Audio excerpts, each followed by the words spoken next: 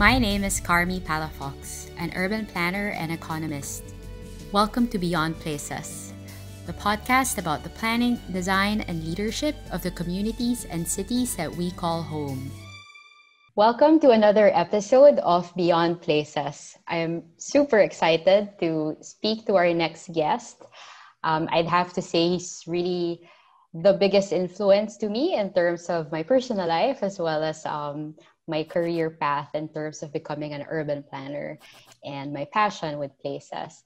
So our guest is an architect and urban planner. So he has been practicing architecture for 48 years and urban planning for 46 years.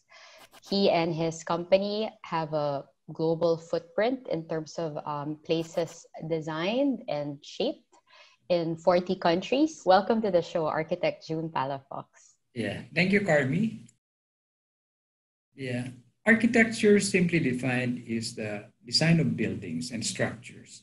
And urban planning, environmental planning, or town and country planning, it's the ordering the land use, put order into the land use of cities, communities, and the circulation route around it, good circulation, of course, including the utilities like water supply, drainage, transportation, and so on.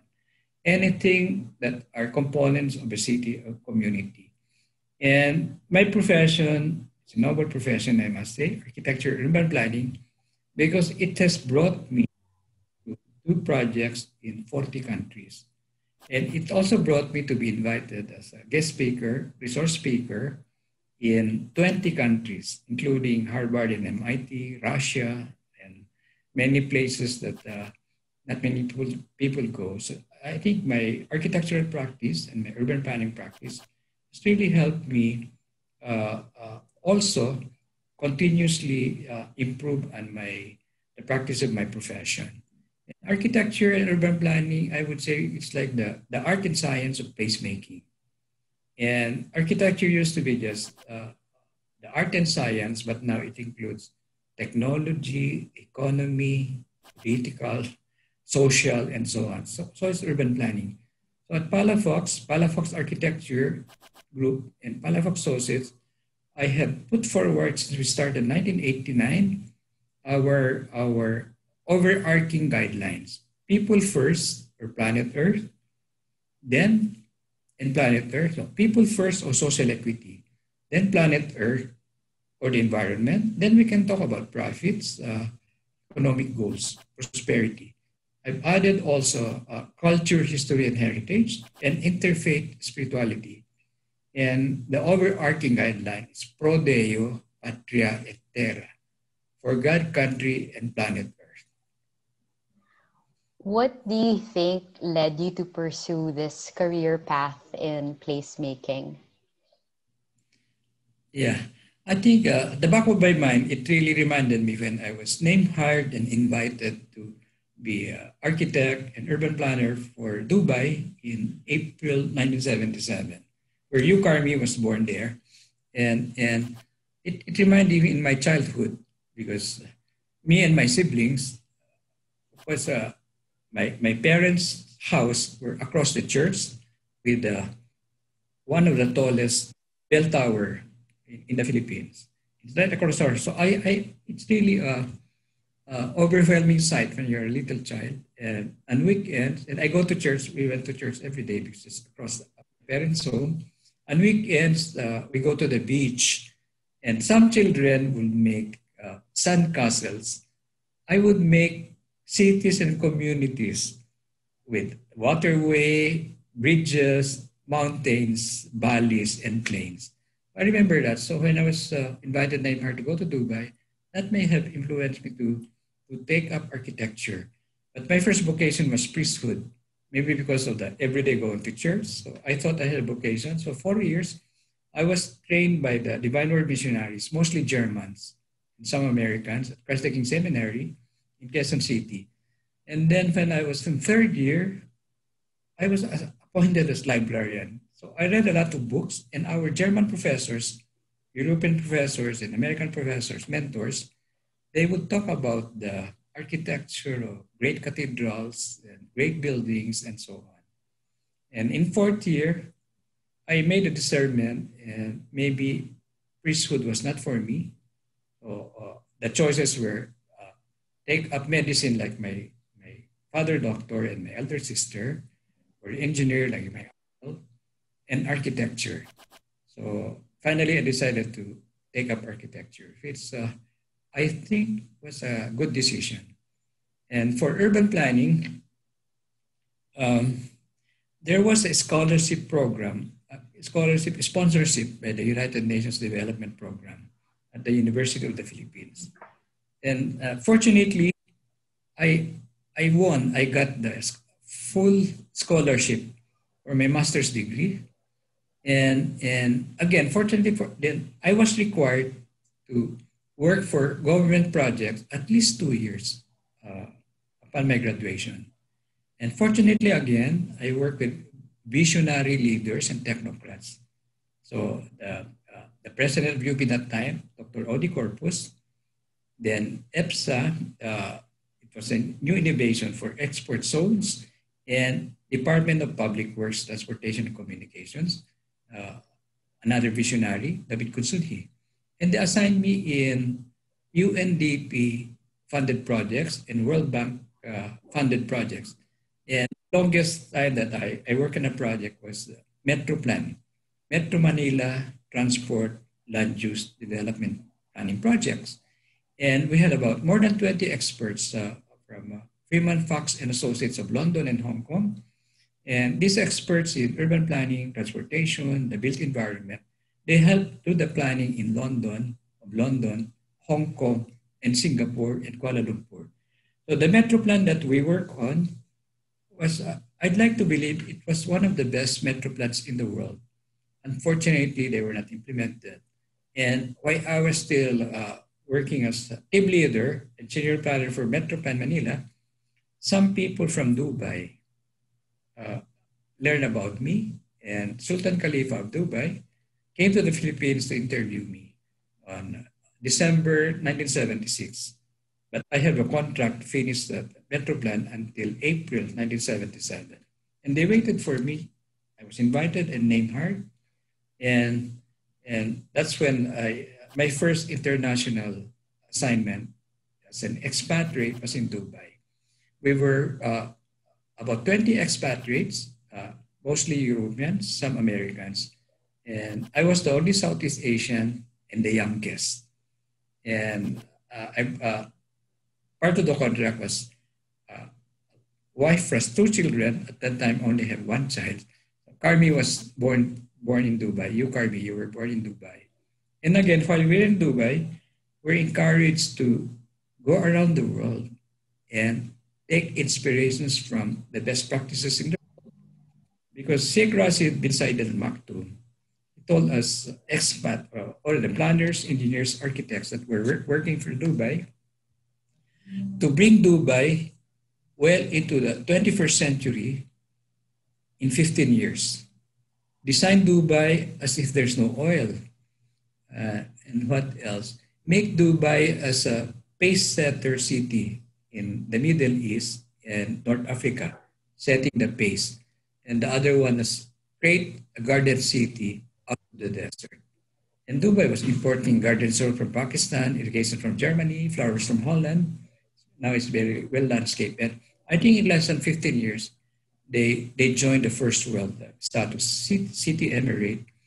And one thing I like very much was really going around the world with my family to not just to visit, but to observe cities. And until now, I do that. And I think my profession has brought me to, of course, to do projects in 40 countries, speaking engagement in 20 countries, and to visit and observe more than 1,000 cities in 72 countries and 7 territories.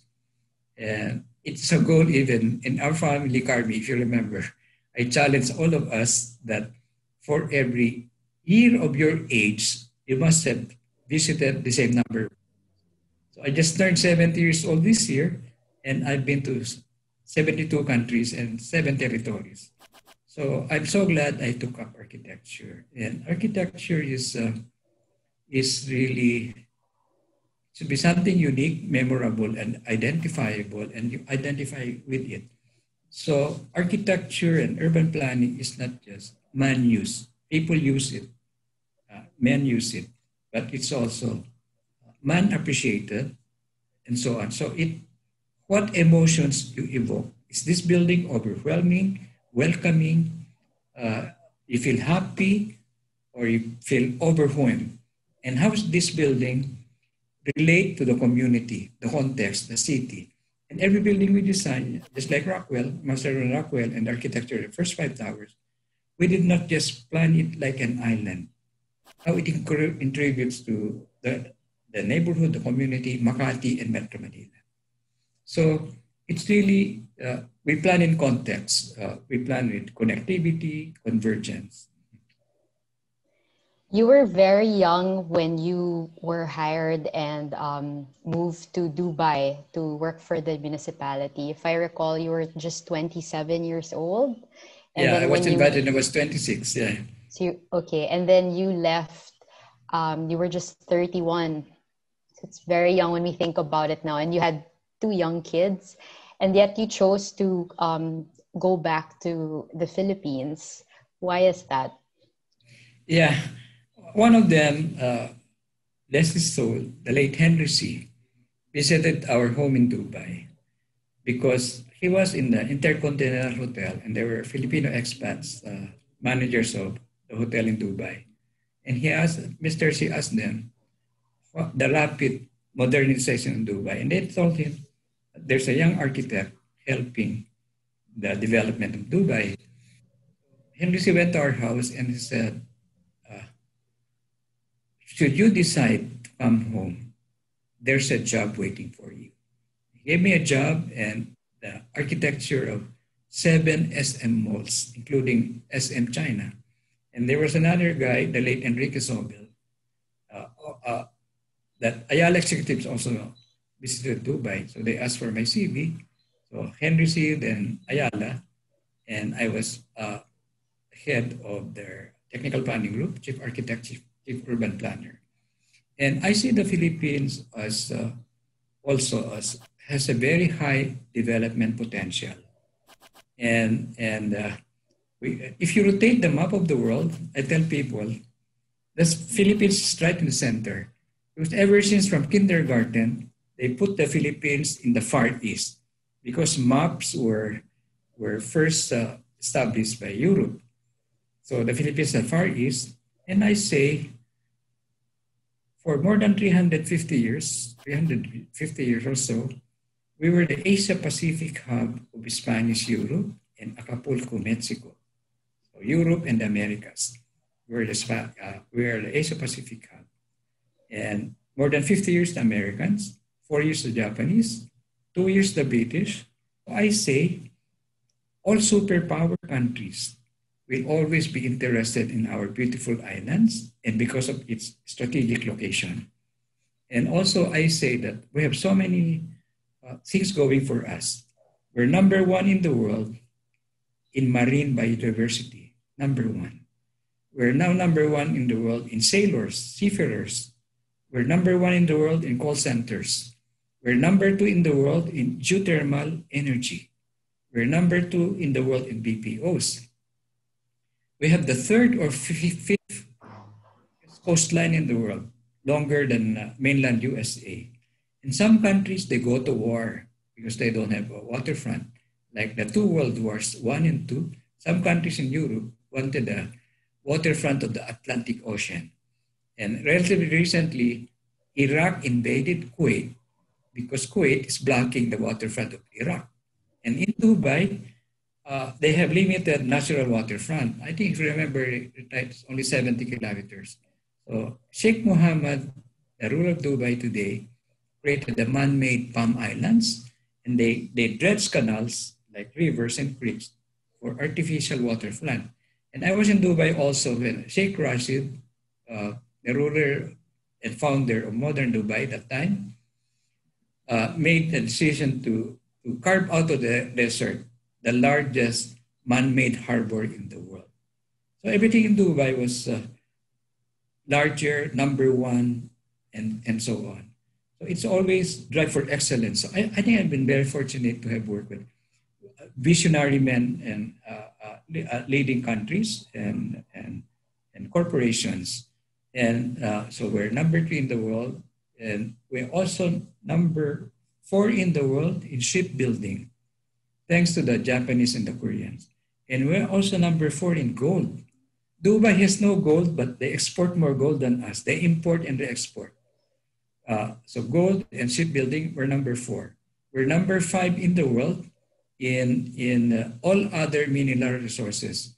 And we are number 12 in the world in human resources. And the Filipino expatriates, let's not call them OFW. Filipino expatriates are the preferred employees of kings, queens, presidents, prime ministers, cruise ships, schools, developers, and hospitals. So we have great things going for us. So when I was the first architect to be elected president of the Management Association of the Philippines, the theme that I put forward was developing a culture of integrity, addressing corruption, criminality, and climate change. If we can address those 3 challenges, we should be in the top 20 economies of the world.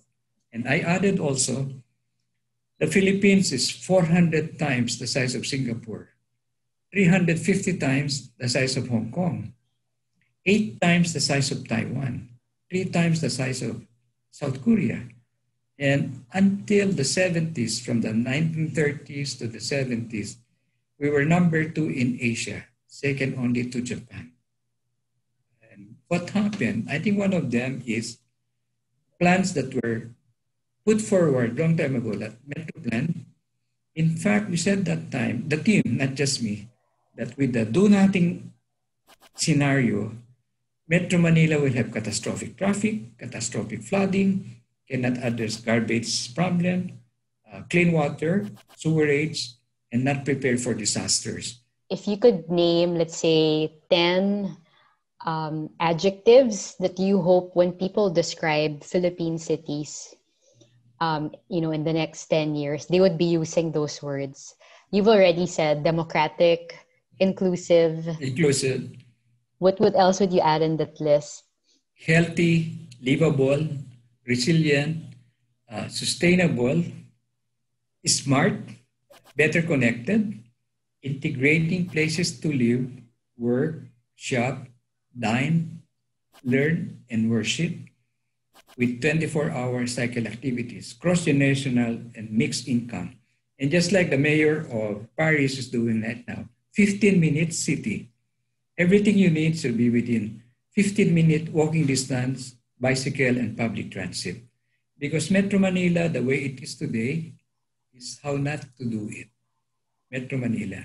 Because we're still using what we got from of course, the loss of the Indies given to us by the Spanish, is that you have a town plaza, the church, and the city hall, town hall, with a big park. The downside of it was only the Ilustrados and Principalia, the rich, powerful, and very well connected, were close to the town plaza and the church. The peasants, the Indios, were far away. It's the intramuros inside the walls, extramuros outside the walls. So even intramuros, the Principalia Ilustrados were inside the walls of intramuros, inside the walls. Extramuros were the peasants, the Indios, and the Sanglais. Sanglais were Chinese merchants. If you look at our obsolete zoning in the Philippines, it's exclusionary zoning. Exclude the poor, exclude the middle class, and so on. That's why the Makati Central Business District is again how not to do it. Because Makati Central Business District, Ortigas Center, Fort Bonifacio, it's a center of jobs and economic activity. But the employees of these business districts are priced out of the housing stock. So I said also that, maybe I'm not the only one who said that employees of these job centers, major activity centers, are like expatriates or OFWs in Metro Manila, because they are spend 5-6 hours a day in traffic. So they are 5 to 6 hours away from their families. And in income inequality, addressing poverty, and so on. One of my term papers in UP, I wrote, development is not worthy of the name unless spread evenly like butter on a piece of bread. And because even this pandemic, it made us realize that the urban poor, they live in about 9 square meters homes in informal settlers. And the urban rich may be, and those 9 square meters per home with 5 family members. So less than 2 square meters per person. So how can you have a 2-meter social distancing? Whereas in the urban rich, 100, 200, 300, or maybe even 500 square meters per person. So that's the challenge. And maybe convincing also those gated communities to open up their gates. And like EDSA Corridor is again a good example of how not to do it. EDSA Corridor, 27 kilometers, have 13 transit stations, MRT, surrounded by low-density gated communities and gated military camps. Elsewhere in the world, you would have maybe 15-minute walk to the transit station, higher density. So you have more people within walkable distance to that. And I said, EDSA Corridor is equivalent to 8 roads because EDSA Corridor is functioning as a major artery, minor arterial road, major collector road, minor collector road, shopping center access road, residential access road, military camp access road, and what have you. It's all in one corridor. So I've been proposing for the longest time elevated walkways and bicycle lanes, skyways, because EDSA, it's not safe to walk anymore or bike. And along that 27 kilometers elevated walkway, you can have vendors, so you have more eyes in the public realm. Because criminals are more scared when there are more eyes in the public realm. They're not scared of high walls, concrete walls, because you can throw a grenade, no witnesses. You can commit criminality inside, no witnesses. So we have so many obsolete practices that we have to re-educate even our leaders of government and industry. So your question was how many now to describe cities of the future. And another challenge is, I think by 2050, we'll have, I think, 40 to 50 million more Filipinos. Where will they go? So I've been saying we'll probably need 100 new towns or 50 cities. Because where will people go? They will congest some more Metro Manila and our existing cities. So these are the challenges. That's why our plans also for our architecture with this pandemic is now reshaping our cities, buildings, and spaces. So it's a good opportunity again, like we should have more sunlight and natural ventilation. So even the buildings and hotels we're doing now architecturally, we have more balconies, more fresh air, and less enclosed spaces. Even restaurants, we have 400 rivers in the country. 180 of them are dead. So our advocacy also is create promenades for and linear parks along the waterways, like we have proposed promenades, bicycle lanes, and linear park along the 250-kilometer waterfront of Laguna Lake after dredging it and addressing the flooding. And the 27-kilometer Pasig River, again, a promenade along the river. So you can shield the polluters, protect the river from polluters, and reorient the buildings to face the river, just like how we designed Rockwell. And the 190-kilometer Bayfront, Manila Bay Walk, and a combination of linear parks, mangroves, and so on. So there are so many opportunities in our country, and I hope architects, urban planners are listened to as well as the other professions. So there's a lot to do and possibilities. There's a lot of possibilities in our country. And another sweet spot is we have a young population. That's another sweet spot. Yeah. Thank you for that question, Carmi. Thank you for that answer. I wanted to talk about some of the projects, architecture, specifically of Palafox Associates and Palafox Architecture Group. So earlier you mentioned how your time in the seminary in your younger years really influenced how you practice architecture and urban planning, and you've been involved in some of the most notable places of worship. Can we talk about them? Maybe let's start with the masjid in Mindanao. Yeah, masjid, the largest mosque in the country, funded by the Sultan of Brunei. I'm not a Muslim, so I was pleasantly surprised and privileged to be appointed to be the principal architect in Palafox Architecture, Palafox Associates. So the masjid, place of worship for the Muslims in Cotabato City, it's now, I've seen it in postcards and magazines. So again, the principles of cross ventilation and natural lighting. And of course, the Islamic architecture, we have to study that. And even in the Middle East, we've conceptually designed many places of worship, like mosques or masjid and musallas, the large open space places of worship.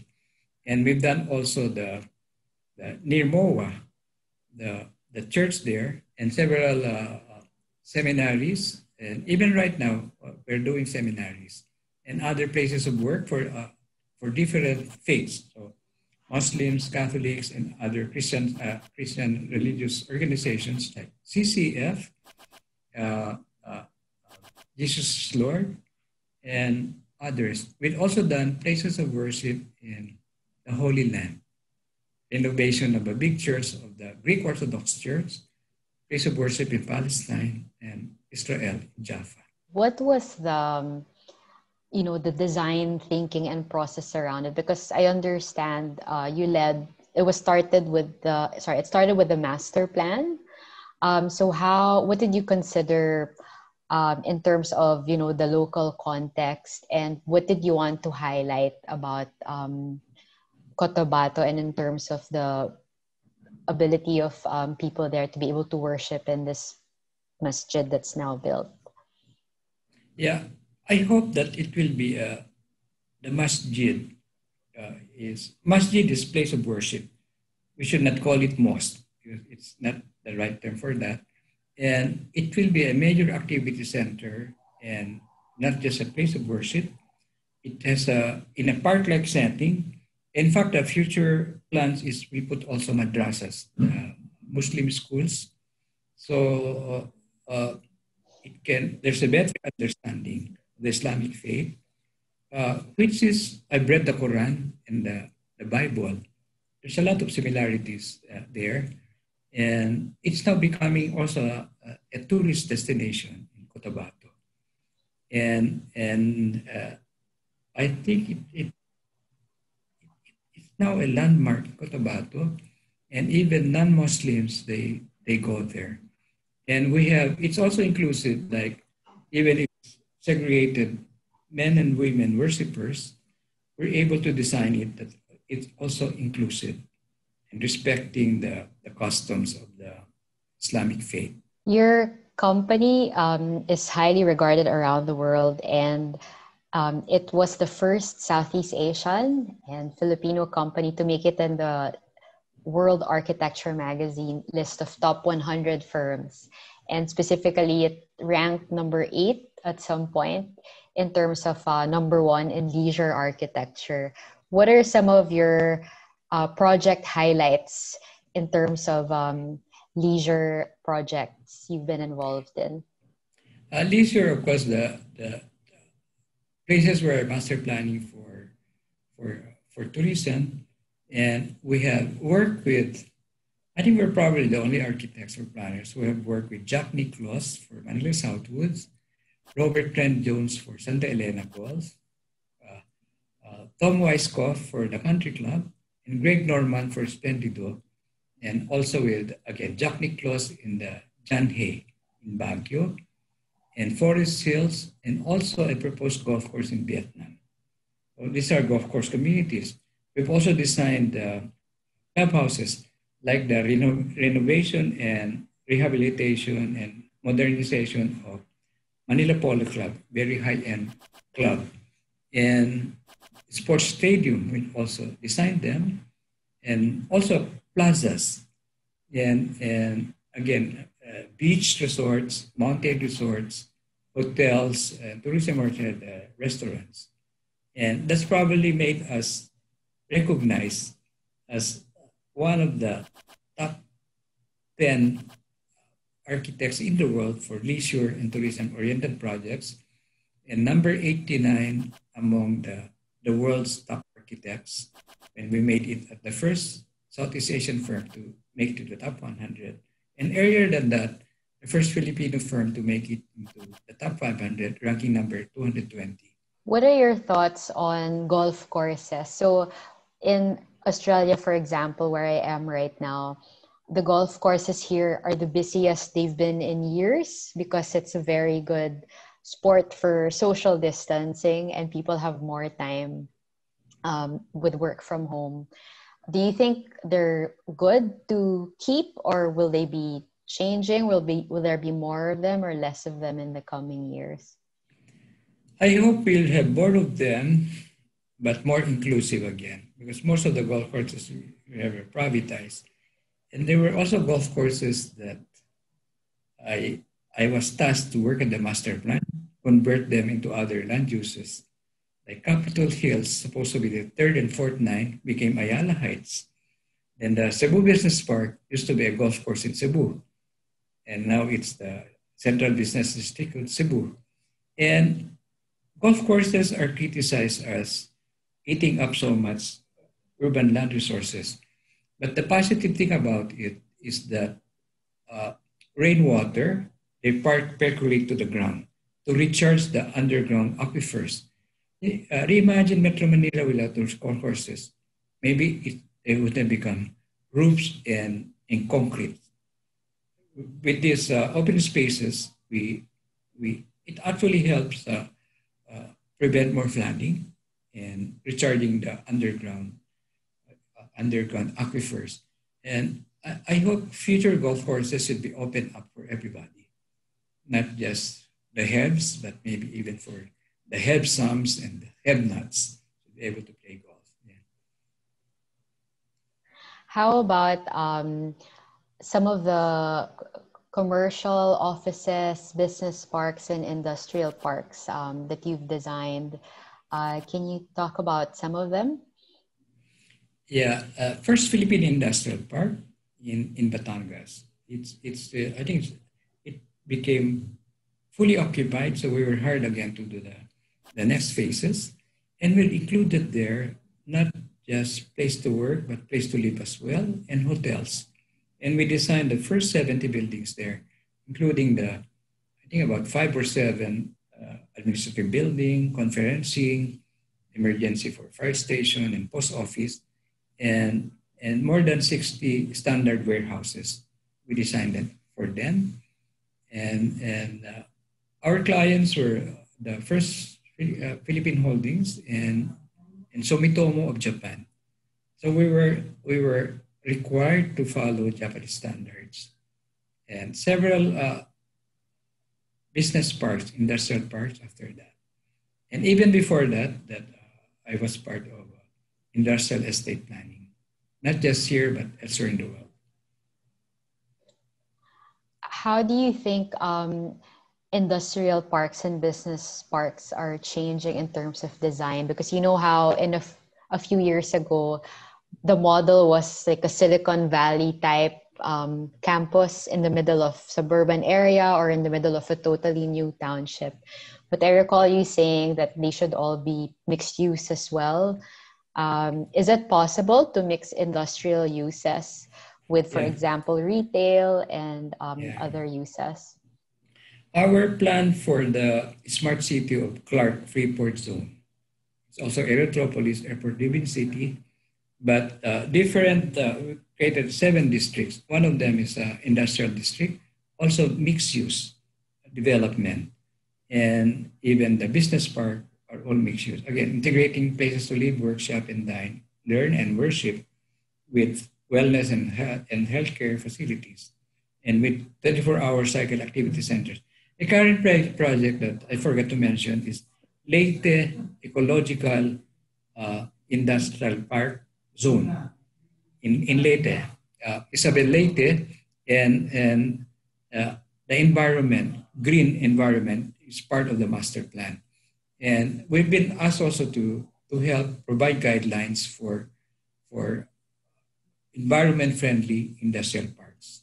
And again, we could that could also be a 15-minute community, 15-minute city.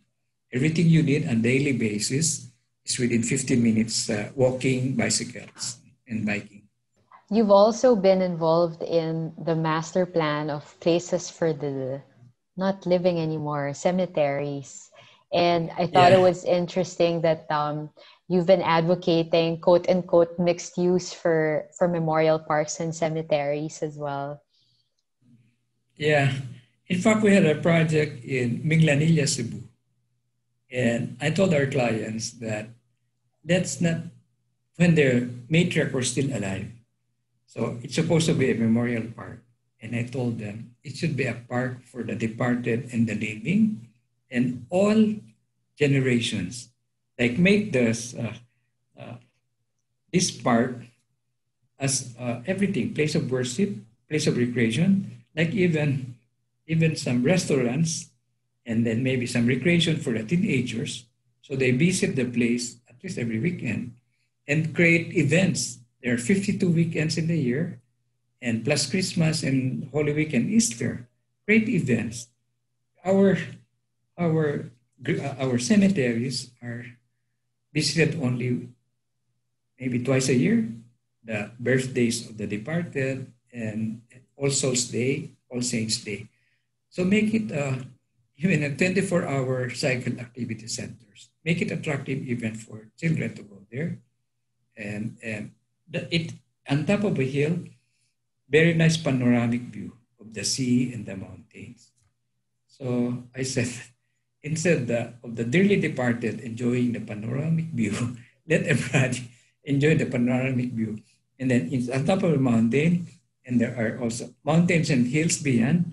Maybe in the future, let's put aerial cable cars. Yeah. And even in the future, maybe thinking aloud well into the future, even from the highway, maybe you put like a conveyor belt and escalator to put the coffin with with the conveyor belt with escalators going up the mountain. So activate the place. Yeah, because in other areas like New Orleans, they are ghost tours at night. So the in Ilocos we call them Camposanto, not cemetery, holy holy land, holy camp. The Ilocanos call it Camposanto. So mixed use activated as much practicable 24-hour cycle activity centers, even the cemeteries, the Camposantos.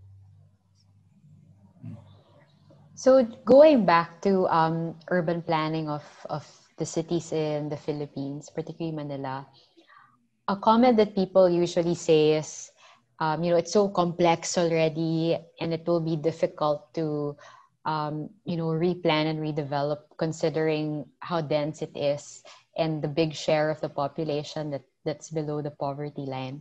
But there were other cities that were able to do it.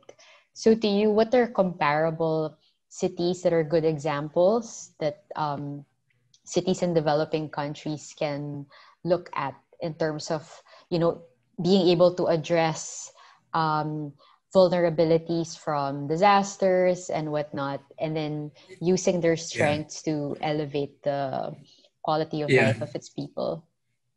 I believe, strongly believe, after epidemics and disasters, cities bounce back. But we have to do something. Just like European cities, then there was the plague, the epidemics. They improved their sanitary system, sewerage system, water supply. In the US, they created the Central Park and created more parks because parks and open spaces are the lungs of the city, and it also helps our immunization and so on. So for Metro Manila to bounce back, let's correct the mistakes and improve our sanitation and public health.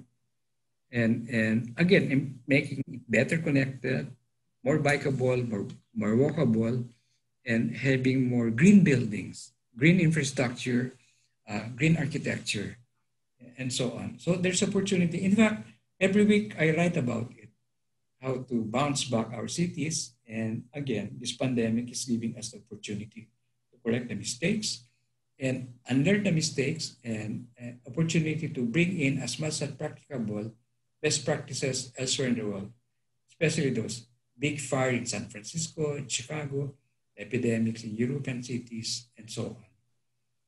What cities in other quote unquote developing countries do you think are doing some things right?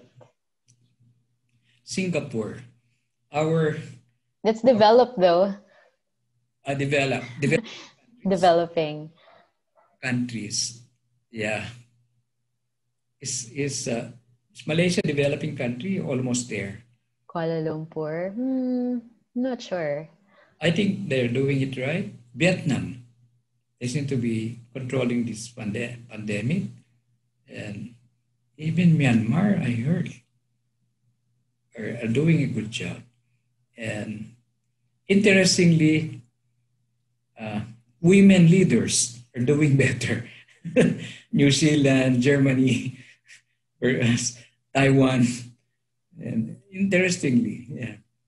And I think what we should do really is, especially the professional and civic organizations, especially built environment organizations, we should do advocacy collectively, not just individuals, to implement really more environment friendly communities and cities and address really not just flooding, earthquake, and all of that.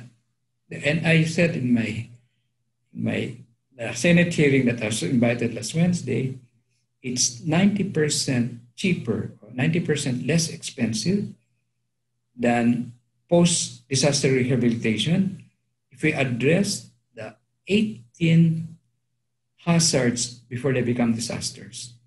And I said, for every peso you invest for prevention, it's 9 peso savings.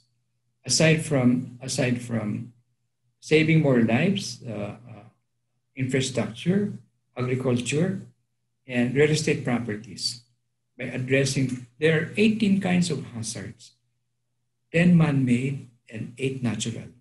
And the Philippines, I think, is the third most vulnerable country in the world. And maybe Metro Manila could be the most vulnerable. Yeah.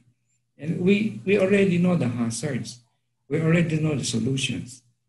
Maybe just take political will, visionary leadership, good appreciation of good urban planning, good appreciation of good design like architecture, engineering, good governance, good management. And that's what I saw in leaders in the world, like our boss in Dubai before, Sheikh Razi, the ruler of Dubai. I saw that in Lee Kuan Yew of Singapore and leaders of the Scandinavian countries. I recall you would say quite often that, it's really the century of the cities. So before, when people talked about, the economy or whatnot, they talk about countries, but now it's really more about towns and cities. What are you most excited about in terms of opportunities in the next few years for towns and cities? Yes, there's now opportunity to, you're right. The last century was century of nations, maybe because of United Nations. This century will be century of cities. And with the rapid urbanization, I think half of the world's population live in cities. By 2050, I think, if I remember it right, the forecast, 70% will be urban dwellers. So there's a great opportunity now to look at possibilities of creating new towns. As I said, maybe we'll need 100 new towns or 50 new cities the next 30 years. And since I'm not aware any government agency is doing right now. So we've been advocating for that. I write about it. And we can, like I said, we are Philippines is 400 Singapores. We can have 400 Singapores in the Philippines or 350 Hong Kongs and so on. So among our cities, and again, it's possibilities and great opportunity to develop our cities and address because planning is balance, imbalance between job locations and housing locations, like in Metro Manila, and the parasitic relationship between the cities and the rural areas, urban areas and the farms. And I'm hoping that it will be like a metropolis include urban farming, suburban farming, even rooftop farming, and so on. And some of the projects we've done, like in India and in Vietnam, which we're doing some of them in the Philippines now, like in Mindanao and Cavite and Bulacan and Laguna, kitchen gardens. So the concept of, again, agropolis. And I think this pandemic has shown us that the three needed industries right now is food security, healthcare, and digital infrastructure. Because we're talking about Balik Provincia, regional development, addressing the primacy of Metro Manila. As you know, primate city is not a healthy development, where a primate city is more than 10 times larger than the second biggest city and so on. Metro Manila, I think, controls 40% of our economy, and island of Luzon, 70% of our economy. So again, planning is balanced, not balanced. In the 70s, we already talked about regional development and more balanced national development. There's a program of government now on going back to the provinces, Balik Provincia, in our language. And without good digital infrastructure, it may not be that effective. Because with digital infrastructure, just like your sister, instead of having her clinic in Makati Medical Center, she set up a clinic in Siargao and doing telemedicine. But sometimes the internet, the Wi-Fi is not available.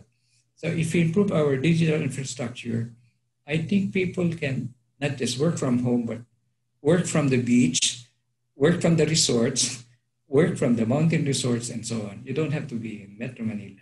So digital infrastructure is very important. Healthcare facilities. That's why during this pandemic, we donated our architectural designs for COVID centers, converting basketball courts for COVID centers to decongest the hospitals. And in fact, other countries in the world gratefully appreciate that we donated our design for COVID centers. Because the Philippines, I think we only have 1,400 hospitals. With 107 million Filipinos, we need at least 5,000 hospitals. So, and some open spaces, parks and open spaces. More progressive cities in the world like Singapore, Shanghai, other cities, as the population grows, the open spaces grow. And in Metro Manila, I was abroad, we were abroad when the 1979 Metro Manila zoning ordinance was put in place. You compare the open spaces there and the open spaces today. Unfortunately, there are approvals of reclassifying parks and open spaces to be buildable, sellable. I cannot think of any other city in the world that sells parks and open spaces. And again, the more democratic, inclusive transportation. And we've been proposing greenways, elevated walkways, and pedestrian bicycle bridges across our waterways like Pasig, San Juan, Pasig River, San Juan River, and Marikina Rivers. And if all our waterways, even just pedestrian bicycle bridges, I think people will walk and bike. And we also design healthy cities because we know As adults, we must walk at least 10,000 steps a day. That's about 7 kilometers a day. Here, where we live and work in Makati, I think I walk only 2,000 steps a day before the pandemic. But in places like cities in Europe, even Australia, uh, Manhattan, New York, I walk 14 kilometers a day as long as that. That's 20,000 steps a day. So if we make our cities more walkable and bikeable, environment friendly, I think people will walk. If you put trees along the sidewalks, I think people will walk. So these are the list. Of course, smart cities as well. I was a guest speaker a while ago this morning on the Association of Electrical Engineers, and I told them that if we make our alternative energy, alternatives, and put our overhead wires under the sidewalks, every typhoon we have dangling wires. They are even dangerous, and they are visually obtrusive. They're so ugly. And one of the things we're doing also is when we're not too busy, and also part of our projects, when we take pictures of the uglification of our cities, and we do architectural perspectives, urban design perspectives, how they should look like from the uglification today, and we call it postcards from the future. So instead of complaining in narratives, in words, we show it in architectural perspectives. I think more effective. And by doing that, in fact, we had clients after that. Thank you so much. I enjoyed speaking with you, Dad. Thanks for still being so passionate about really creating great places all throughout the Philippines and internationally. Thank you, Carmi. Thank you for affirming me. And you have been asking intelligent questions. So you already got half the answers because of your intelligent questions. And thank you very much for the opportunity to share, and take care. God bless you. And stay safe, sane, healthy, and happy. Bye for now. Bye. Bye for now. It's nice to see you and talk to you, Dad. Take care. Okay. Thank you too. Thank you very much for listening to this episode of Beyond Places. I would love to hear from you. Feel free to connect with me on social media and carmipalafox@gmail.com. If you enjoy this podcast, please do subscribe. I would really appreciate it. Bye and see you again next week.